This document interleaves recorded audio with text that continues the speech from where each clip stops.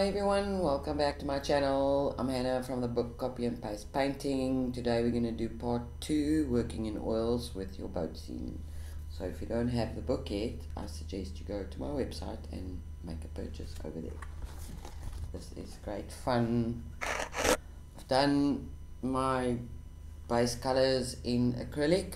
What I want to start doing is I want to start with the background. So I'm going to do my palette preparation with oranges, yellows, some blues, some purples, some reds to create those pink colors.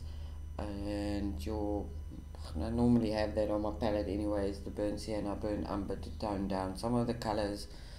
The yellow, purple will tone each other down, blue and orange will tone each other down. I always suggest that you work from the back to the front when you are working in oil. With your acrylic, of course, it dries a lot quicker, so you can work anywhere. But if you work in your oil and this is wet, you are going to be working over that, and that's where your earbud comes in handy, that you can just clean out the areas there so that you don't lose your figure. So that's the reason for that. If I do this first, then I have to wait for this to dry, and then I have to do the background, and then I probably have to touch up on the figure because I will be touching on that. You need to touch on it because you need that integration of your paint. You can't, people try and paint up to there, but it's really hard to do that. You need that continuous flow of color in your background. So that's the reason why I do it like that. Palette preparation, I've done that.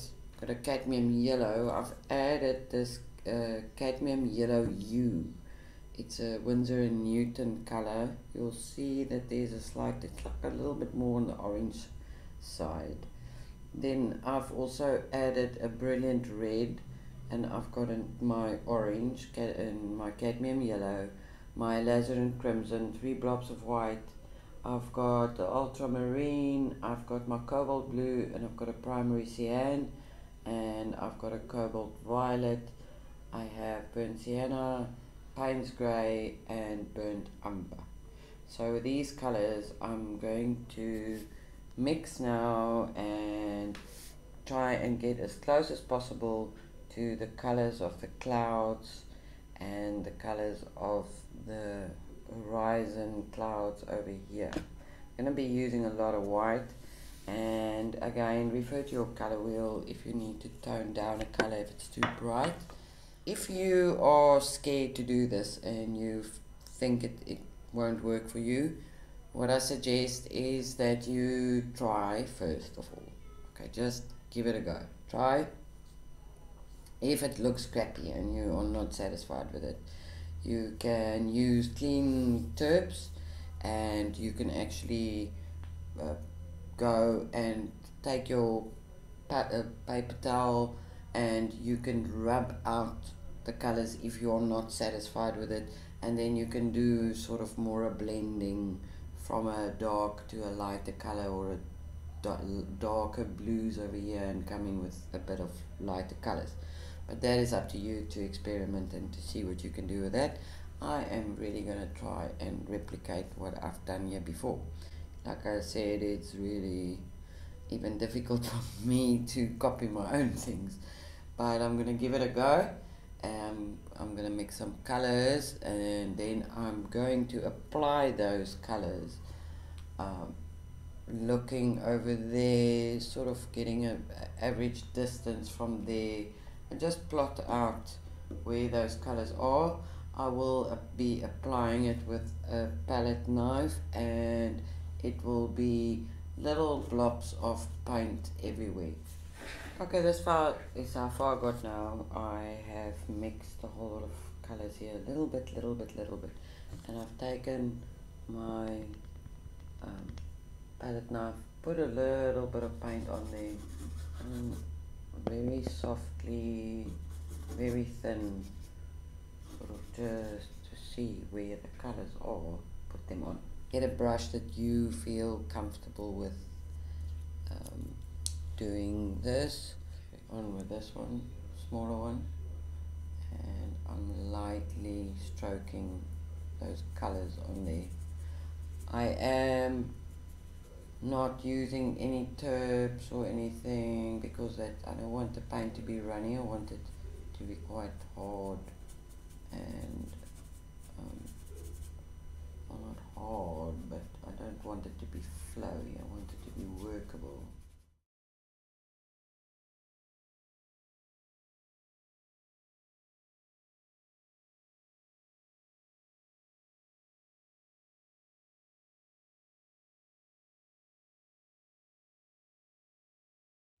I'm working flat with my brush, and if you want to know how I got those blending brushes, this brush will end up being a blending brush, because if you work like this, you're actually wearing off the hair on your brush.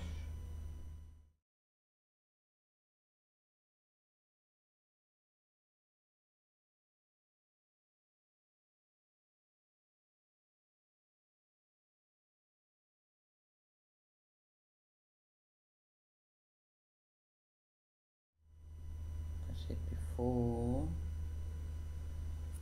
compare your color like that.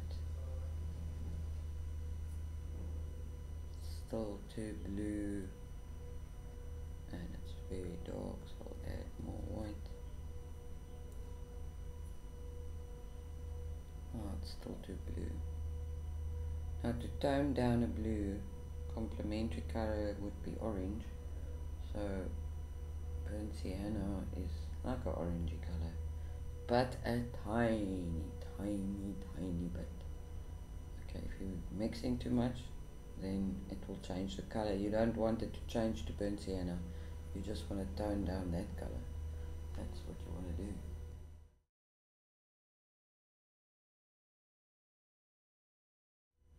Because this is not wet, so I can get up and close to those lines, even over them. If you feel like you're going to lose that, you take your earbud and you just clean that area there.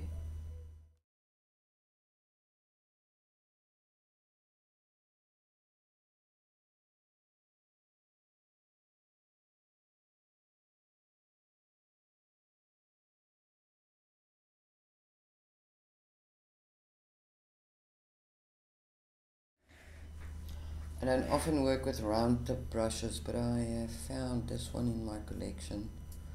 It is well worked, so I'm going to carry on with the round tip.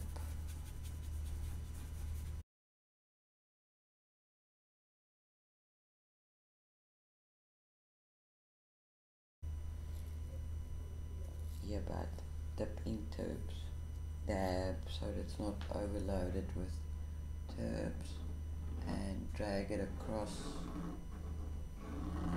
there so that you don't lose your mask.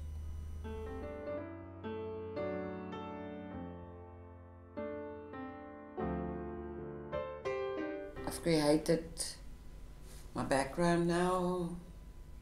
I can still work on it, it's still a bit wet. I can go over that and dab a few more colors here and there. I have cleaned my boat's mast.